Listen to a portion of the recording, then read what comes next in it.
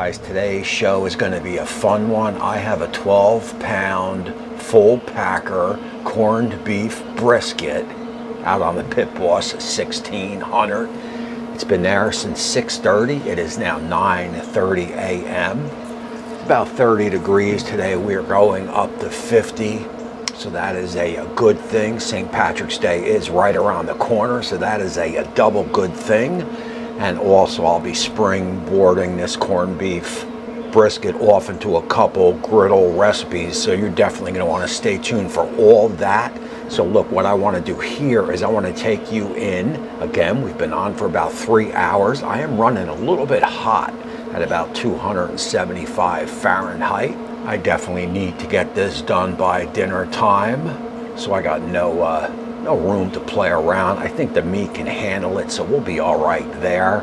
But let's go in. We got some apple cider vinegar. I want to spritz it with that, and then just let this puppy run. Come on.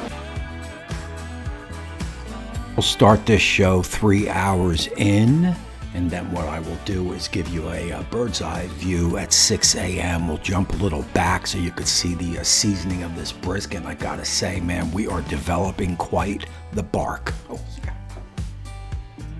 Oh, man.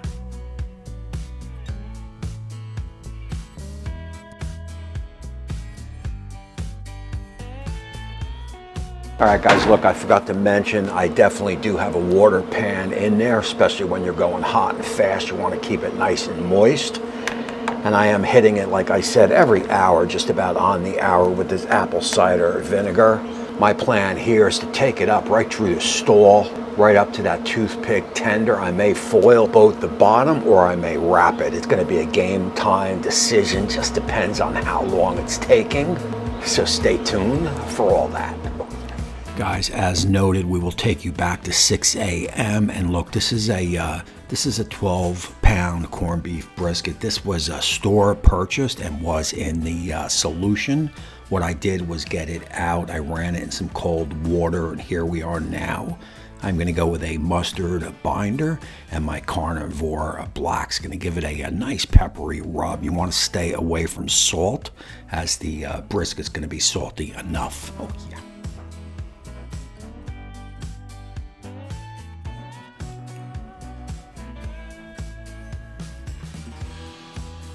And look, I think this mustard is going to go good with this corned beef. You're not really going to taste it much, although you may get a little hint of it. But it is going to pair well.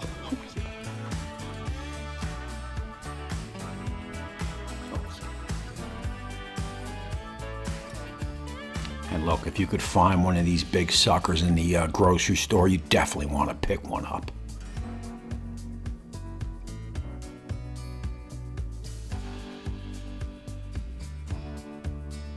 So time marked 6:30 a.m.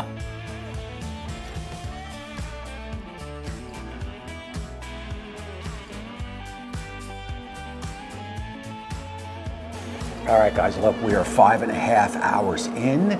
We've come to that crossroad. I just took a peek, man, and it is starting to crisp up. Again, remember, we are running a little hot at 275. So that can happen. So what we got to do here is figure out, are we going to wrap it? Do we let it run, or do we boat it? Let's go over together. Let's take a look. And oh, I got some fixings here on the board. We're going to want to fix them up a little bit also and get those on the pit. Oh yeah, come on. Oh man. I mean, you could tell that color was going to be like that. Again, 5.5 hours in, and we're definitely in the stall at that 160 range. And she is moving through like butter already. Oh,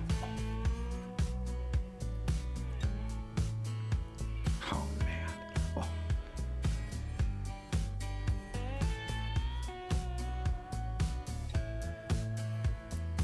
I mean, look at the bark.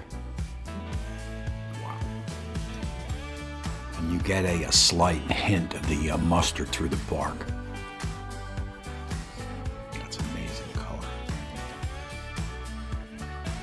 So look, I have decided to foil boat it, and the reason is, so I'm going to protect the protect the edges from crisping up, but I also am going to continue to develop that bark. I mean, it looks amazing as it is. I can't imagine how it's going to look in another 3 hours. Oh, yeah.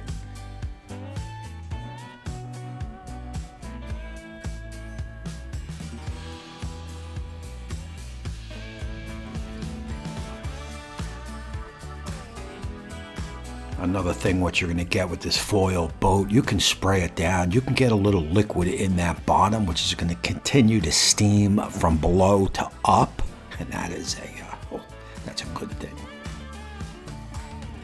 Dig in this foil boat. There you go. As Molly inspects for any kind of droppings.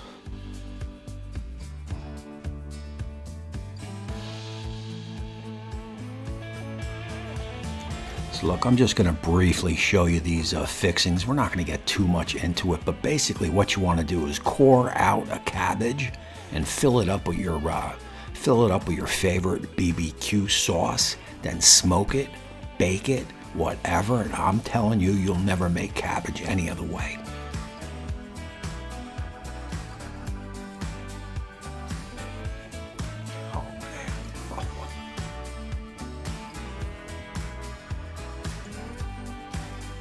Is amazing flavor.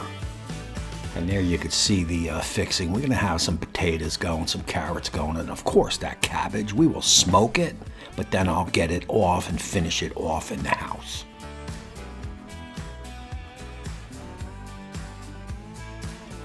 I mean, this is an amazing meal.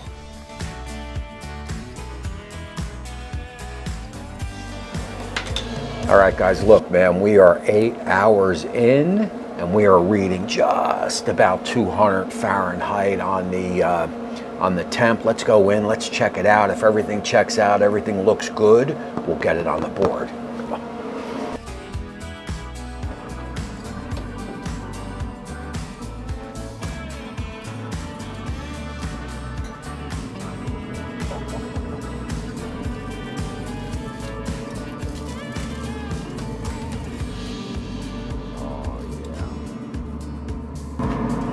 I'll tell you, man, I am definitely digging the bark and the color on this bad boy. I'm going to bring this camera in and give you guys a closer look.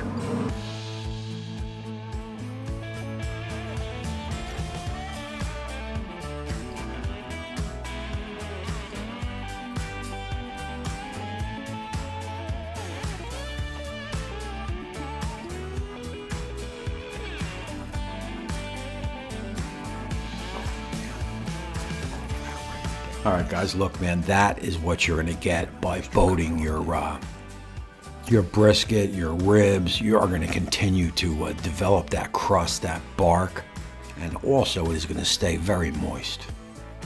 You know, like I say, man, sometimes there just are no words. Oh, man, that's a butter. Yeah. Oh.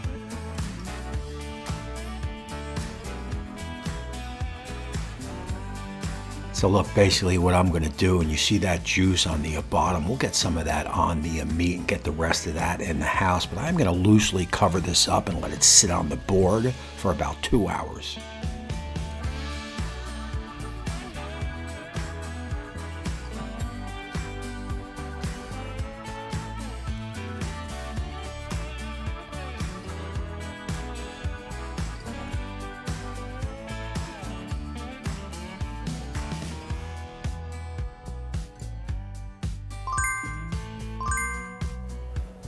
All right, guys, man, it is 4:46. We started this road show here at 6:30 a.m., so that's not too bad. I am definitely excited to see what this bad boy looks like.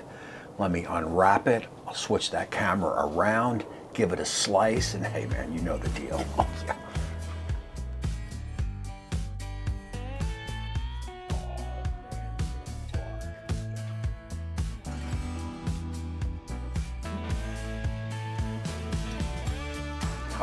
Can you still see me? Oh, bark wise, man, this is money, man. That bark is right there, man. I mean, look at that. Oh, damn.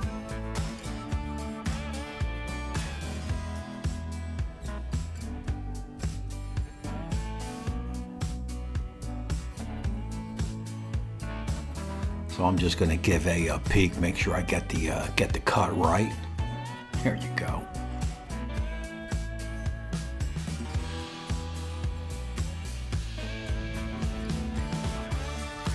I mean, that is flavor.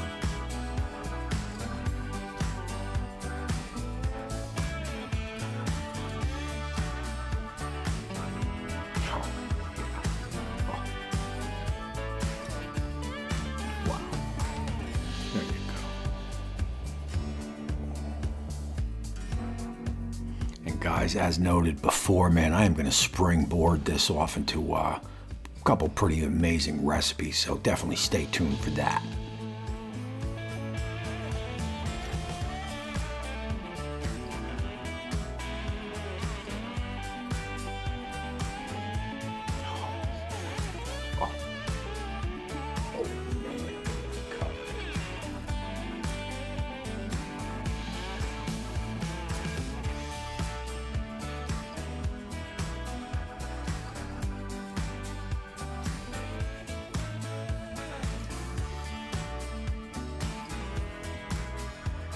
So look guys, if we finish showing off the goods, we will take this in live for some closing thoughts and a quick taste test. All right guys, man, look man, I had a couple bites. I mean, this is flat out money. This is through the shack roof, man. This is just about friggin' perfect. I mean, you saw me pull it. It's got a nice pull apart. It's got a little bit of a tug. I like that, man. The bark is just is bananas. The color is perfect. I mean, this is corned beef to end all corned beefs. And look, I am going to springboard this corned beef into a couple griddle cooks, and you're definitely going to want to stay tuned to that. But a little on-screen taste test never hurt. But let's go. Let's get you guys.